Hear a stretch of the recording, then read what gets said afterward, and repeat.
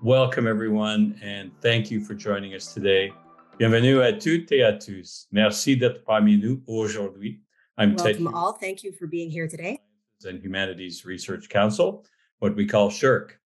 For short, I'd like to acknowledge that SHIRC's offices are situated on the traditional unceded territory of the Algonquin Anishinaabe people. And as we are meeting in a virtual environment and from various locations, we also acknowledge from coast to coast to coast the ancestral and traditional territory of all First Nations, Inuit, and Métis people who call this land home. I'm very pleased on behalf of SHIRC to present this next event in our public talk series In Conversation With, which we offer in partnership with the Conversation Canada. Le CRSH est l'organisme fédéral de financement de la recherche au Canada. We are the federal organization for financing in Canada, which supports research in the field of human sciences. Researchers and students allow to better understand the human condition, the thought, and human behavior of cultures and the functioning of society. The work of the specialists and the disciplines have never been as essential to meet the challenges to which society is faced and to seize new opportunities, whether they're, among others, the recovery following the pandemic, climate change, the environment, or reconciliation with Indigenous people. To partner with the Conversation Canada to bring the perspectives of some of Canada's best and brightest scholars to the public. These talks provide a unique forum where we hear directly from academics who have important views based on scientific research to share. Their research can enrich our understanding of people and world affairs. Today, our distinguished guest is Jan Grabowski, a professor in the Department of History at the University of Ottawa. He's dedicated his 30-year career to studying the history of the Holocaust in Poland. Dans le cadre de ses recherches, the Professor Grabowski. During his research, Professor Grabowski is looking at the circumstances of the extermination of Jews in Poland, as well as the relationships between Jews and Polish people from 1939 to 1945. He's particularly interested in what happened to the Jewish population after the liquidation of the urban ghettos. Professor Grabowski has published several works, including Hunt for the Jews, Betrayal and Murder in German-occupied Poland, and he won the literary award Yad Vashem for research on the Holocaust in 2014. He received SHIRC's 2022 Insight Award for his critical research into understanding the multifaceted nature of the Holocaust and refuting increasing Holocaust distortion. Professor Grabowski is joined today by Ibrahim Dair. Ibrahim is an editor at the Culture and Society Desk at the Conversation Canada. He holds degrees in both journalism and conflict analysis and resolution. So I want to thank all of you again for joining the conversation. Je vous remercie encore une fois d'être des nôtres. And now I thank you once again for being among us. And Professor Grabowski, take it away.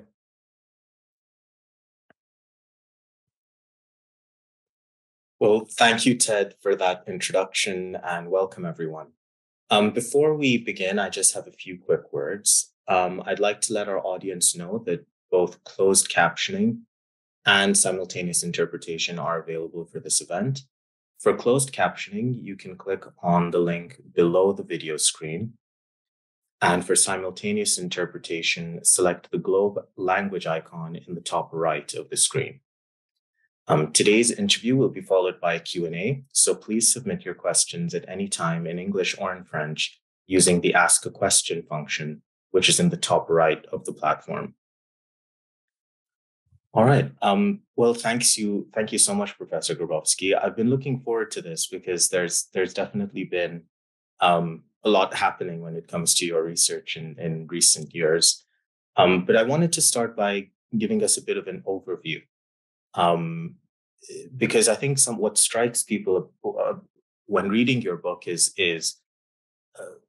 the accounts of individuals and the amount of individual testimony in there. And you call your research an account of the events that happened on the margins of the Holocaust. So can you tell us what you mean there by the margins? Sure. And why you wanted to focus there?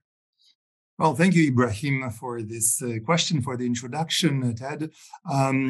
This work of mine, margin, has to be understood in a very, very broad terms. In other words, historians of the Holocaust have been dividing this human, let's say, scenery of this catastrophe into three interdependent parts. One was this human, let's say, scenery. One was the perpetrators, which we studied for decades and decades. And then we had the victims. So mainly German perpetrators, mainly Jewish victims. And then we had this third part, which basically was everybody else in Europe, which we called bystanders. This is perhaps the most, we know a lot about victims, we learned a lot about perpetrators, but this nebulous tens or hundreds of millions of Europeans who were somehow, interacting with this, one of the greatest tragedies in human history, we are still trying to understand what basically made people like you, like I, people who are not, let's say, involved in a major way, seemingly, what made these people, ordinary people, act the way they did. So in my case, my historical lab is Poland, which is a fundamentally important place because this is an area where the largest Jewish community in the world, in Europe, lived, 3.3 million people. It is also an area where 5 out of 6 million Jews have been put to death. And so when you talk about margins of 5 million, I'm studying most of the time fates of few 100,000 Jews who actually had a working chance to survive, namely Jews who fled the ghettos in 1942 or 1943, who were never delivered to the factories of death, who wanted to blend with the outside Gentile society. And that's where things went also horribly wrong, because only very few among these hundreds of thousands actually made it until 1945. So grosso modo, this is my area. Basically, it's in this nebulous, mysterious, horrifying area where actually the Germans had less to say about who lived and who died than actually your own neighbors. That's the time when your Gentile neighbors decided whether you lived or died, rather than Germans who didn't really have a clue where these Jews are hiding. So this is what makes this study, this research so complex, also so very important, because it teaches us certain truths about ourselves. About human condition under extreme pressure. If that was answers, in very broad terms, the question you asked. That's interesting. I wanted to get into this this more in depth because it's an interesting part of your research, trying to understand this issue of bystanders. And you say that it's essentially an obsolete idea to say that there are bystanders in the Holocaust. I mean, can you tell us a bit more about what exactly it was that you saw in your research that brought you to this conclusion? Yeah, the thing is that the term bystanding implies a degree of distance, of let's say indifference, and the closer you move to the epicenter of the Holocaust, the closer you move, in other words, to places like Ukraine, like Poland, like Lithuania, that's where actually Holocaust physically has been committed. So the less likely you are to find people who could not be affected. Now, you can argue, and some of my colleagues in Holland or in France argue that an average Dutch person or French person could have simply been totally oblivious to things which happened to Jews. They knew that there was persecution, that there were certain restrictions on the Jews, but they didn't have to know that actually their Jewish neighbors, once they were deported to the East, have been put to death. Now, in the case of places like Poland, this explanation falls apart. So my study is to look exactly what happened in these crucial times, how this Jewish tragedy was a public knowledge. In other words, oftentimes when students of history, or even people who are vaguely interested in history, when they look at, let's say, a book which talks about the ghettos, our perception of the ghettos probably is, for those of us who know something, are these big walls, barbed wire, enclosed, closed off existence. Well, it's not true. I mean, in Poland in 1941, 42, 70% of Jews, over 2 million of them, lived actually in so-called open ghettos. They were part, of local towns. There were hundreds of ghettos which were open to the public, so to say. Everyone could see people starving in these so-called open ghettos. And then when the moment came when the Germans decided to liquidate, as they called the ghettos, basically it was a scene, an orgy of horrifying violence, something that we cannot, even when you come from areas which were somehow impacted by war, you can hardly imagine the level, because here you are talking not about war, you are talking about mass murder of civilian population, women, children, slaughtered in these open spaces, in full sight of everybody. So the problem is that if you are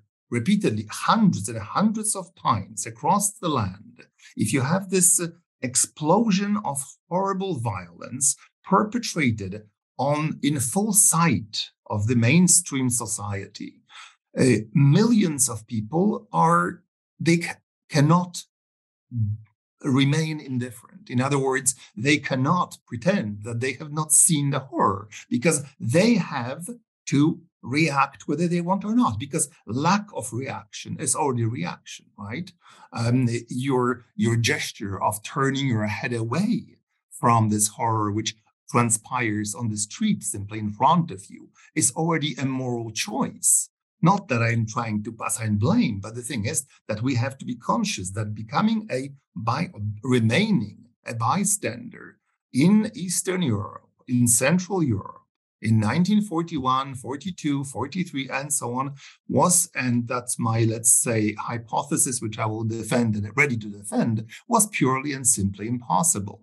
And then, when you have the years which ensued, the years of these hundreds of thousands of Jews who begged for mercy, who were trying to hide, desperately fighting for their survival, they also led this horrifying struggle in full sight of local populations. So all of this, adds these layers of horror. At the same time, it sheds light on how our human nature works. Who are the people who are in these horrifying circumstances, willing to risk their freedom or even their life to offer helping hand to the dying people who are not their cousins, who are aliens? And then on the flip side, you can see the damage done by ideology of hate. And this is something what makes this study of Holocaust. You can see how today various regimes recycle the messages of hate,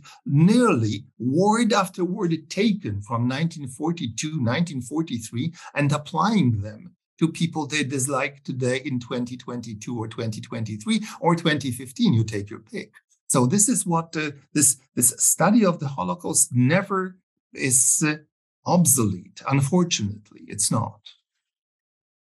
Yeah, and I definitely want to get to more recent events. But before we do, another thing that was interesting was, as I said, the sheer amount of individual accounts that you have collected. And I was wondering if you could tell us about these sources. I mean, how is it that, they came to us today, that they were recorded and collected? Yeah. Well, the thing is that someone noted Hitler decided to exterminate, to murder, perhaps the most literate part of humanity, at least definitely in European circumstances. Now, there was a profound tradition among the Jews of writing. That's one, and the second. During the war, very quickly, the Jews decided, or rather came to understand, that something unprecedented was happening to them. And that this unprecedented situation required a living record, that even if they had to die, they had to leave record. So actually, Holocaust has become, despite its extraordinary extent and this horrible human cost, has become one of the better documented, despite the attempts by the Germans to make it obscure and absolutely invisible, has left a lot of written sources. And we do have hundreds and hundreds of diaries written by people who I call unsurvivors, people who their last will was to simply document their fate, not to leave this world without leaving the record of their tragedy, of their suffering, of their children's suffering. So we have something that I call Jewish memory, which is much more profound. Now, look, if you look at Polish Jews, we are talking about a survival ratio of 1%. I mean, imagine a genocide so complete, so total, that out of 100 Jews who came under German occupation, Polish Jews, one would survive. So can you imagine a more complete form of genocide than here in Poland? Practically impossible. Despite this, we have this huge collection of Jewish memory, so of unsurvivors, but at the same time also survivors. So after the war, there were about 40,000, we don't know exactly how many, perhaps 40,000 or perhaps 35,000 of survivors who made it through the war in terms of Polish Jews. And they knew that their absolute obligation or the requirement was to leave the record. And in 1945, 6 and 7, so very, very soon after the end of the war, the Jews formed special committees, historical committees, where they gave their testimonies. And we have 7,000 of these from Poland alone. And these testimonies are very short. They are 1, 2, 3 pages max. But these 1, 2, 3 pages basically give you the story of the destruction of their home, of their shtetl, of their village, of their close ones. And when you add these things up, I mean, this is a powerful, shattering testimony. And then you have the so-called German memory, which is very, very oblique, but for a historian like myself, very important. So when I go to Germany, I look at the records interrogation, for instance, into German, the entire official apparatus, the state machinery of destruction. Now, the Germans had a policy that not to leave anything in writing. But if you are murdering 6 million people, there is no way not to leave traces in writing. So we have the sticky fingers of Nazi officials, German officials, all over these archival collections, starting with famous records of trains, special trains delivering people on time to places like Auschwitz, Treblinka, Bełżec, Sobibór, Majdanek, you name it. We have them leaving full and then returning empty. And the documents, so-called documents of destruction. And then you have the interrogations, the depositions of Germans who were deposited or interrogated by German courts in 1960s, 70s. Also valuable if you know how to approach them.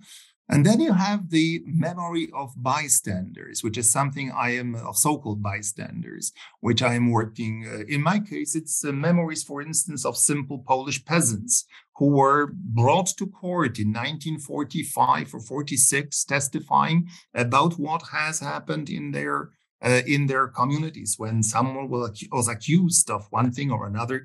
And this is these are collections which only recently became available to historians 10, 15 years ago.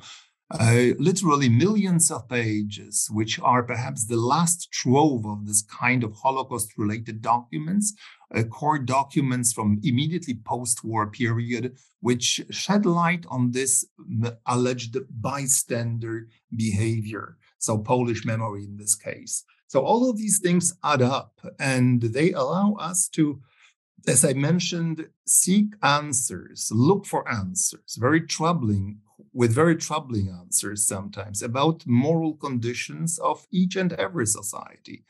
In this case, I'm looking at Polish society, but these things, these hypotheses and conclusions are applicable across the board.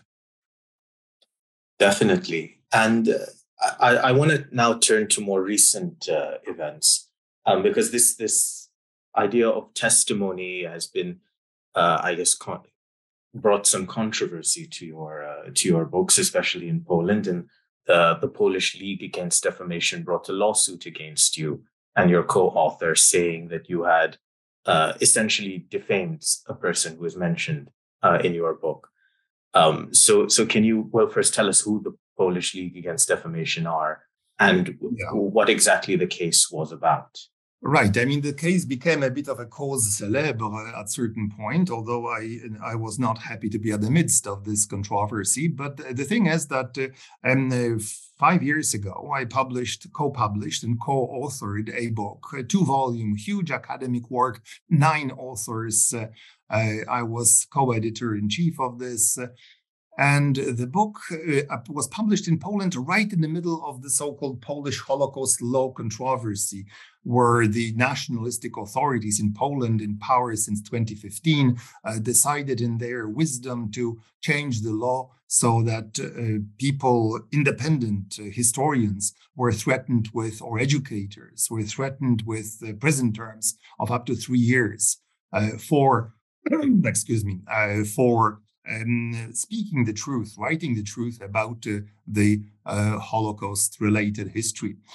So to make a long story short, our book arrived without any planning of ours exactly at the time, and it created quite a strong reaction on the part of the authorities.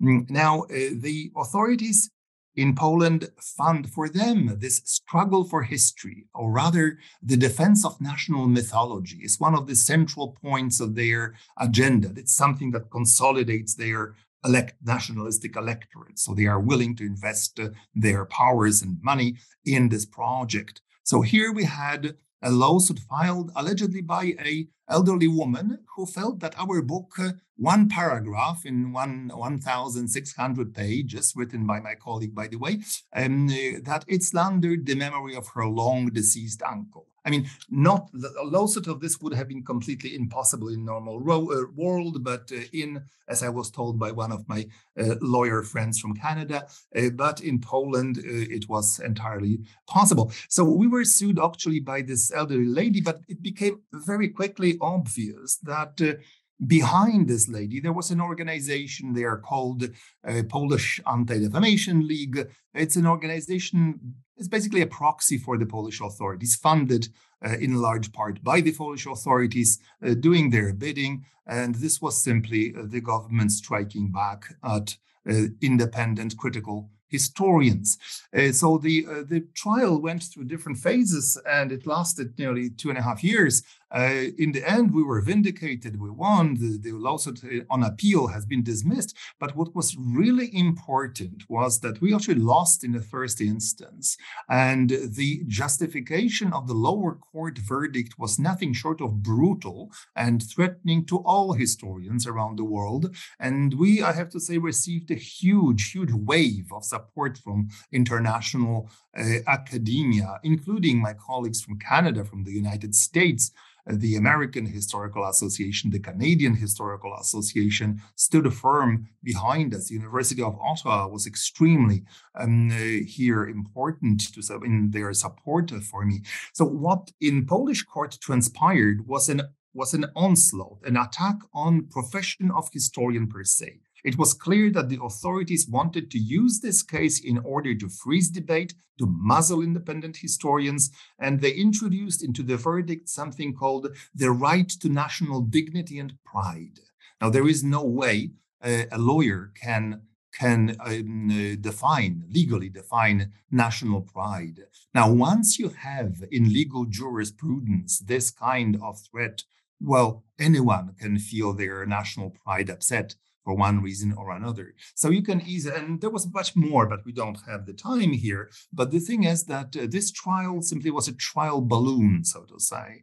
And this history of the Holocaust was under attack. But basically, our notion of to whom history belongs, who can decide what is the historical record, was on trial here. So for the time being, me and my colleagues, we won the case, but it's a battle which we won, but the war is far from over.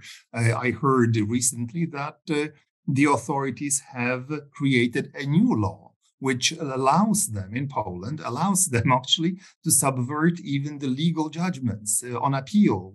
They can now still send it to Supreme Court. So I believe this is not the end of the story, because as I mentioned, the defense of historical myths and the consolidation of national electorate is for the ruling nationalists very important. It's one of the crucial parts of their agenda. And mind you, this is not only, I'm discussing Polish case, but the governments of Hungary, of Romania, of other countries are watching very closely, because actually if you can arrive at such a situation with civil litigation, not criminal litigation, then nobody really cares, right? You don't have martyrs, you don't have victims. If you go to prison, people tend to see it as an example of something wrong if you put historians in prison.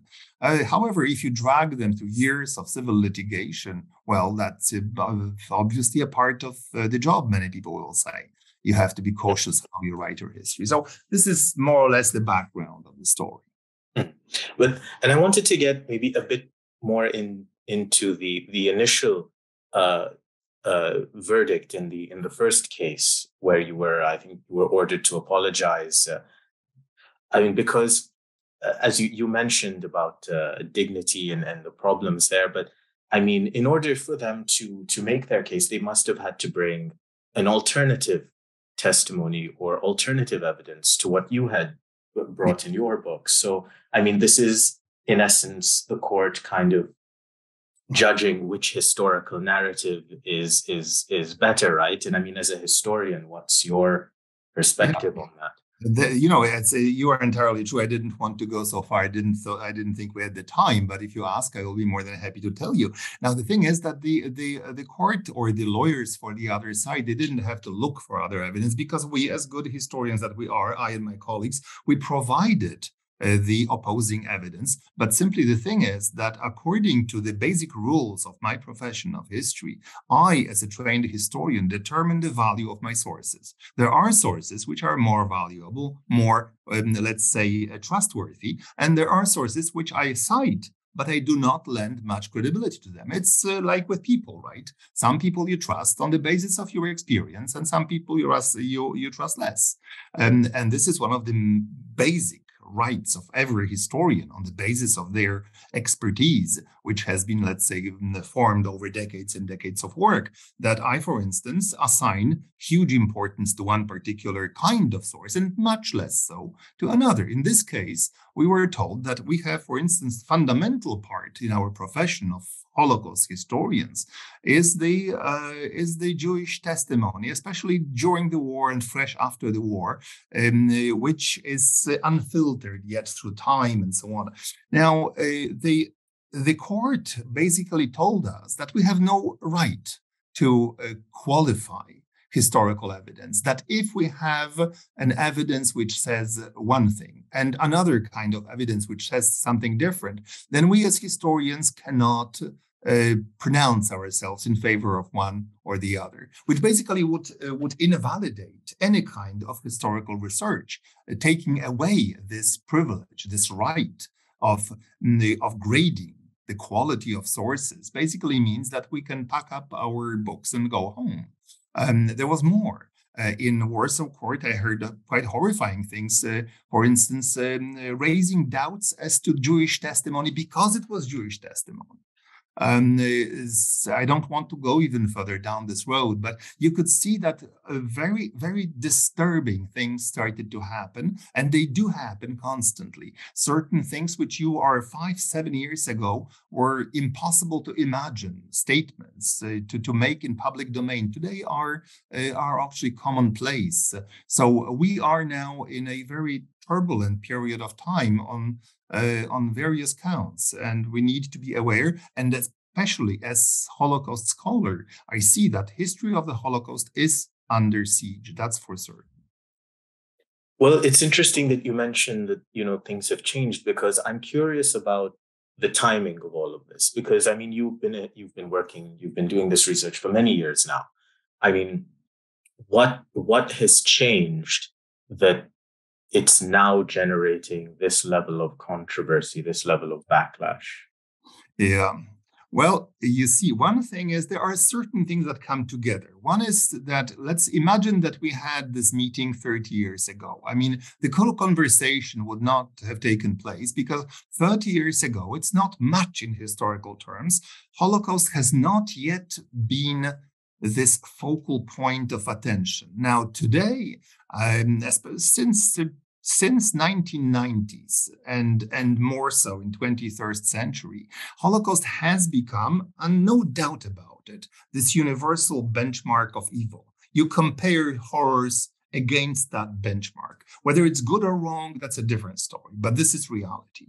So what you have is, at this stage, you have governments and institutions, organizations, which are becoming preoccupied because they need to position themselves somehow toward that event. The closer you get to the Holocaust itself, geographically, the more nervous these moves are. But even in Canada, when you look at publications of how our diplomatic service, let's say, behaved in 1940s, the title of Professor Abela's book, One is Too Many, that's about the policy of non-admission of Jews during the Holocaust in Canada, you can see that this is something that does resonate. And the second thing is that it became now more imperative because the generation of survivors of the Holocaust is practically gone.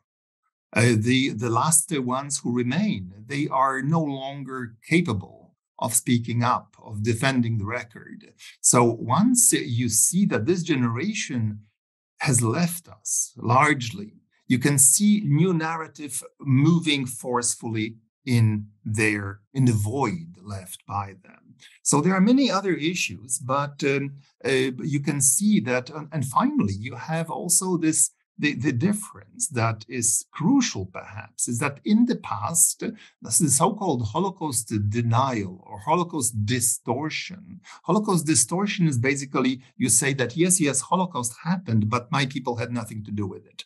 This is in few words to explain it. So this Holocaust distortion is nowadays domain of states, certain states that are engaged, that are somehow involved in this form of Holocaust denial. And this is what makes this so dramatically different, because how individual historians can confront the full power of a state, even a rogue state, is a matter of debate. So these are the challenges that are now coming to light, and I think that they will be more and more visible as we go along, because history of the Holocaust is not going away, and the attempts to somehow transform it into agreeable, let's say palatable myth that you can use for internal consumption for your own nationalistic propaganda, these moves are visible across the board. Well, I mean, this whole case is fascinating. I think we could probably spend the whole hour, but I wanted to turn to academic freedom because, as you mentioned, you did eventually win that case on appeal. So does that give you more confidence about the situation with academic freedom in Poland today? Well, the problem is that. The authorities actually won this case. Why do I say it? I mean, on the surface, I was vindicated. However, the authorities won in this way that now in Poland, but not only in Poland, I am working together with historians in groups, networks of research networks from United States, Canada, France, and other countries. They have seen what happened to me, to my colleagues, years of litigation. Now, teachers in Poland, underpaid, overworked, do you think that they are going now to teach their school children, their pupils in schools about true historical record? No. Now, my foreign colleagues are now fearful, even if they are, in other countries, they don't want to risk lawsuits. So this lawyers call this thing chilling atmosphere, and this chilling factor has set in. How far it will move is a question of debate. But one thing is, we will never know how many new interesting MAs, how many new interesting PhD theses will never be written, right? Because these young historians who now enter our profession, do they want really to confront the state? Or even if they're working in Canada on European history, let's say, do you think they want to take a dip and to plunge into an area so fraught with controversy? Not always, certainly not all of them. Sometimes, perhaps, yes. So from this point of view, the authorities in Poland definitely, I don't know how far conscious they are of their own success, but definitely they succeeded. So the question of this freedom of writing, freedom of research, freedom of speech as well, they are very fragile creatures, and they need to be protected with. We in Canada, we assume that that what we have has been given for good. It has not. So basically, looking at I would say that we are on an island which is being slowly submerged. Now, if you look at this situation, I often tend to repeat that an attack on historians, an attack on history, is a part of a larger attack on democracy. So it has to be understood in terms of Orwell's "Who controls the past controls the future." So if you see this struggle here in my case, which is a small case still, but I see it in terms of a larger attempt to undermine democratic system, unfortunately. So then in the face of this, I mean, what advice can you give to historians who may find themselves, working in places where governments don't want them to study certain periods of history, don't want them to be discussing things which are, uncomfortable for, so we say, the state's narrative on the country? I mean, well, this is one of these questions I actually don't want to take, because the thing is, you can imagine now in places, for instance, like, let's say, Syria, like Russia, like Turkey, we are not talking about civil litigations, unpleasantness of financial or reputational nature. We are talking about historians losing their lives. We are talking about historians losing their freedom, physical freedom, going to prison. So how, in anyone's name, could I, let's say, offer a piece of advice? This is something I even tell the same thing to my students, that this is actually a decision that we have to make on our own, based on our needs, on our, let's say, purpose, on our strength of our, let's say, commitment. But this is definitely not something that I could recommend a course of action. One thing I do recommend, however, is that we should not, as the doctors have this saying, primum non nocere, which means, first of all, don't contribute to the misery of someone. Don't make the situation worse. And what it means is, do not, as historian, lend your credibility to organizations, to governments, which are now working in order to subvert the history of Holocaust or any other kind of history, who lead this assault. Try not to take their money going to conferences they organize. Try not to, when we have in Ottawa an exhibition mounted by, let's say, Polish Institute of National Remembrance, don't go, or if you go, try to show people how false narrative is being presented here. So there is a variety of things we can do in terms of mobilizing our resources. But as far as advice go, no, I think I will sit this one out. Well, I am mindful of the time, so I just want to again invite our attendants, our audience, to submit your questions in either English or French using the Ask a Question function, which again is in the top right of the platform. And maybe as we are waiting for those to come in, I always find it interesting in these conversations to know more about the academic's own journey to their field of study. How did you come to the study of the Holocaust?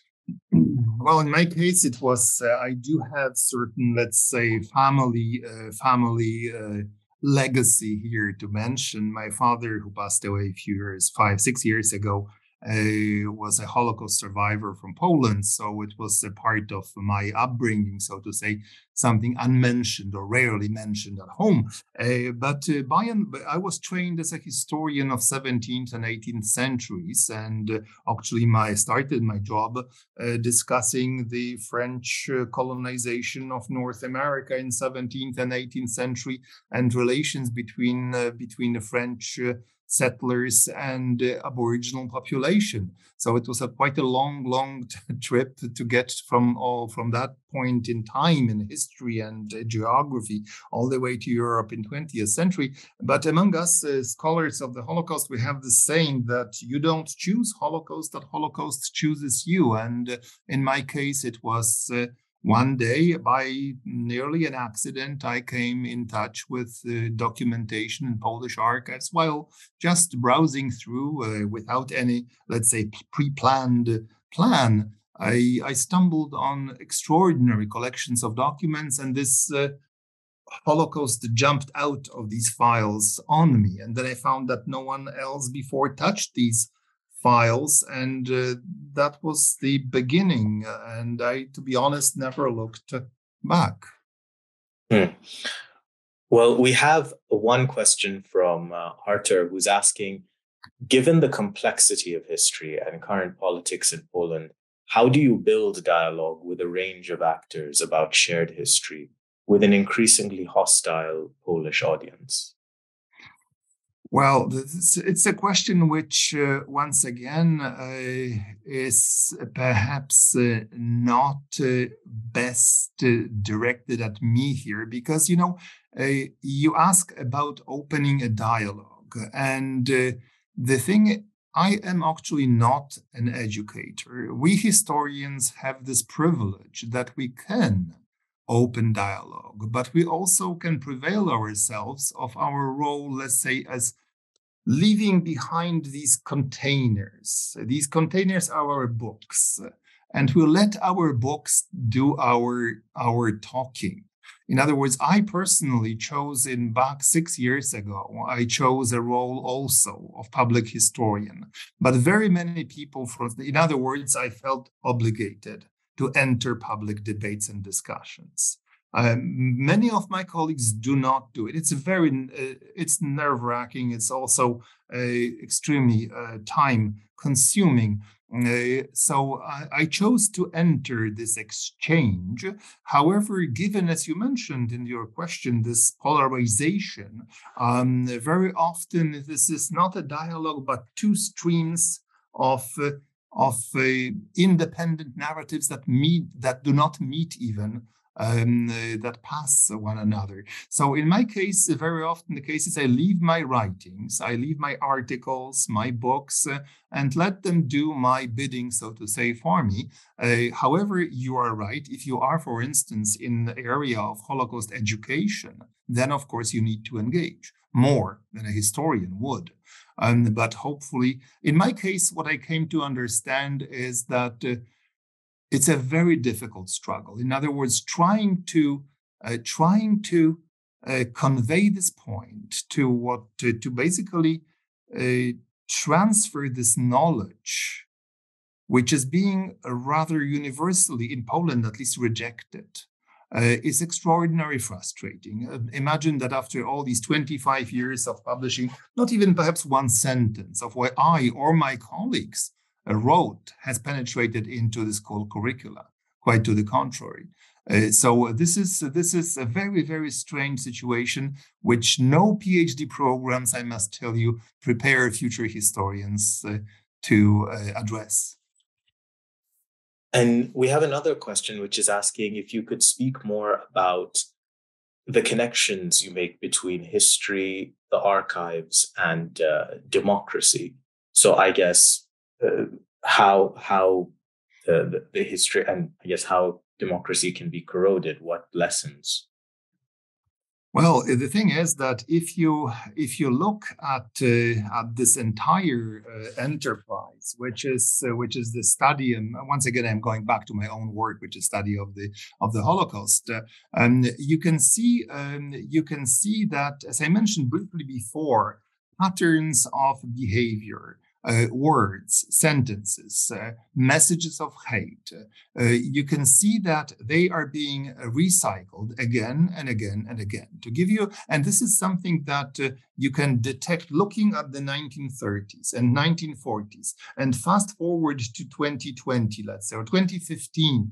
At the height of the European refugee crisis, right, in 2015, what was extraordinary was suddenly you can see that the party, for instance, that today governs in Poland, started to use the imagery of the 1930s and 40s. The anti-Jewish stereotypes were now applied to Muslim refugees. You could see, I mean, it didn't take really a rocket engineer here. You could literally identify the phrases, the images, which were applied by anti-Semitic Nazi, or not only Nazi propaganda, to Jews in 1930s and 40s. Now they were slapped on Muslim refugees reaching Europe through the Balkans. So you could see how this undermining of or exclusion, message of exclusion, because basically what you do here, you want to create an enemy.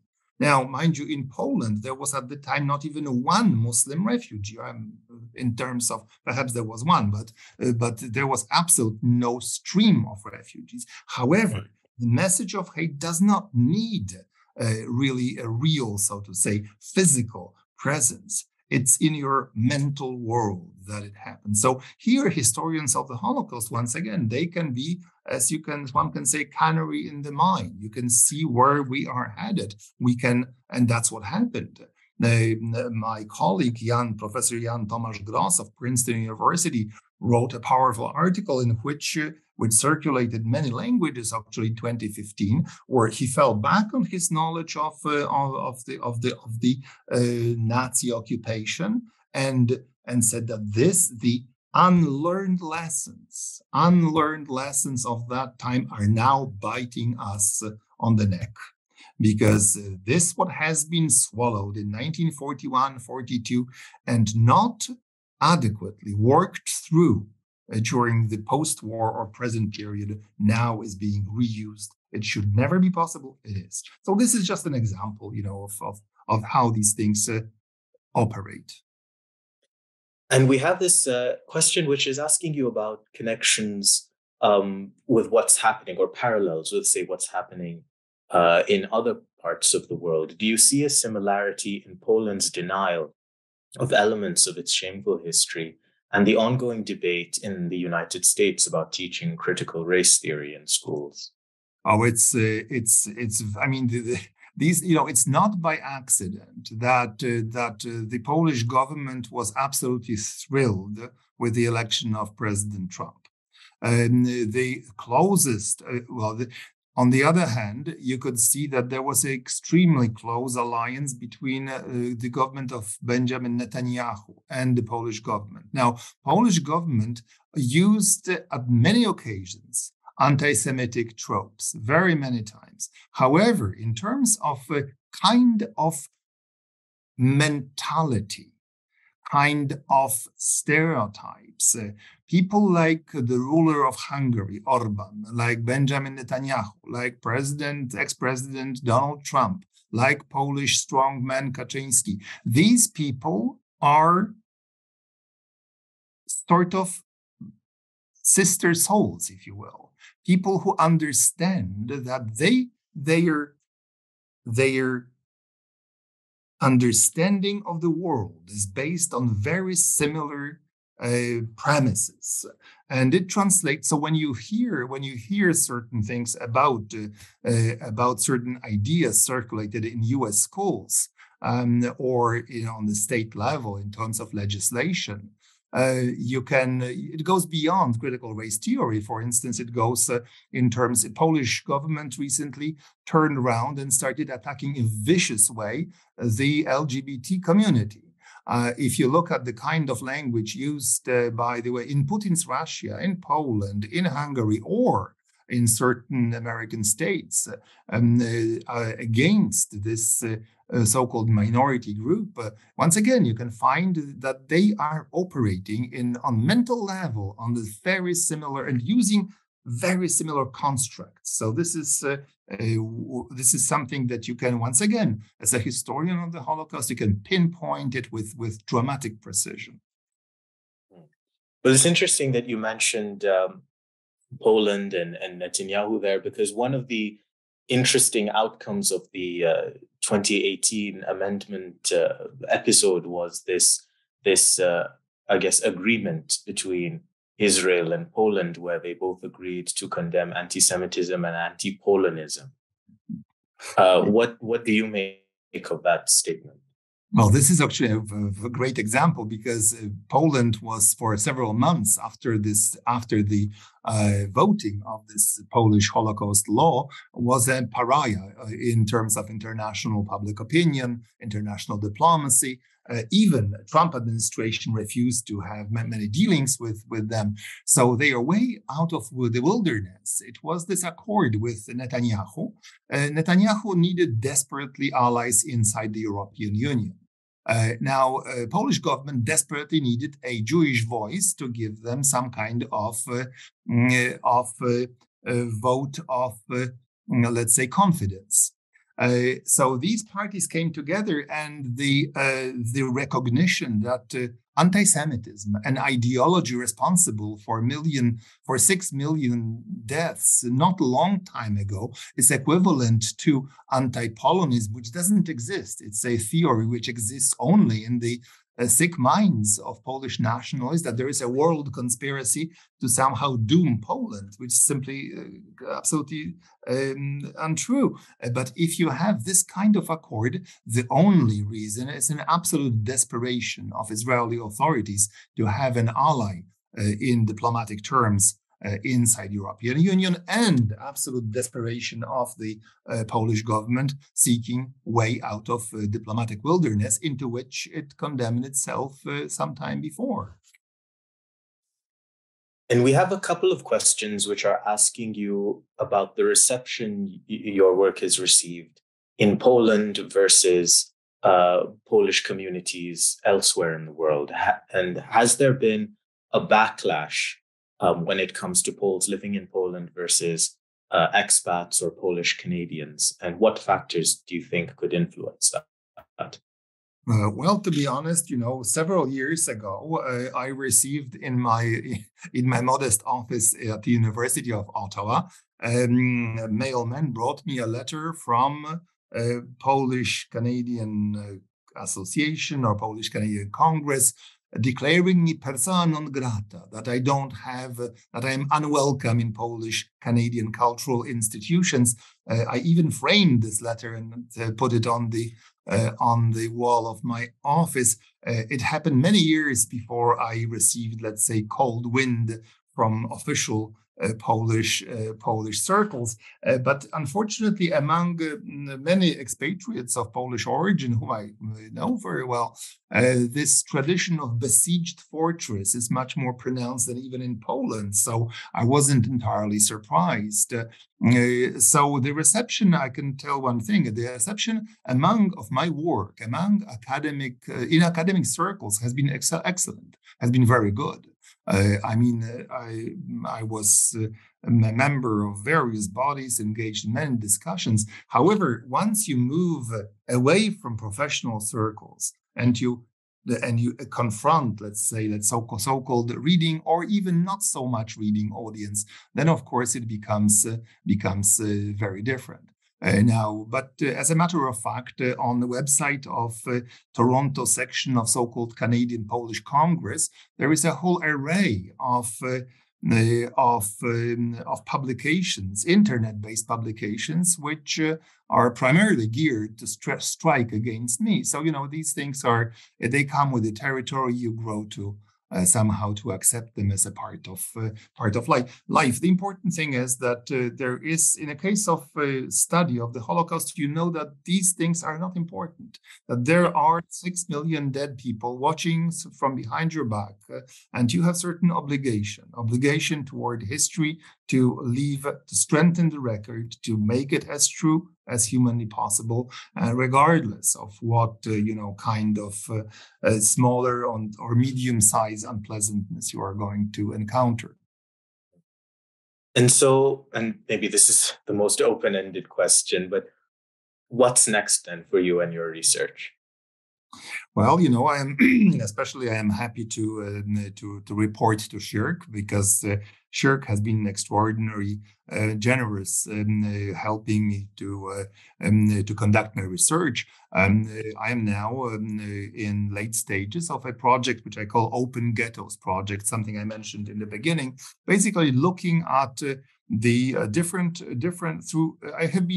I have been touring provincial archives in Poland for the last 2 years, from most remote areas of Poland, looking at this written or other evidence of what happened in these remote areas where the Jews were actually living in open ghettos, where theoretically they could go wherever they pleased, but in reality they were confined to their ghettos, which were usually quite closed during to social supervision, to social certain mechanisms, which I study right now. All of this is still a history which remains to be told. Right. Well, this has been a really fascinating conversation. So thank you all so much for your questions, and thank you, Professor Grabowski, for this great interview. Thank you for the questions, and thank you for your time. Today's interview has been recorded and will be available on SSHRC's website in a few weeks' time. Thanks again, Professor Grabowski, and I hope everyone has a great day.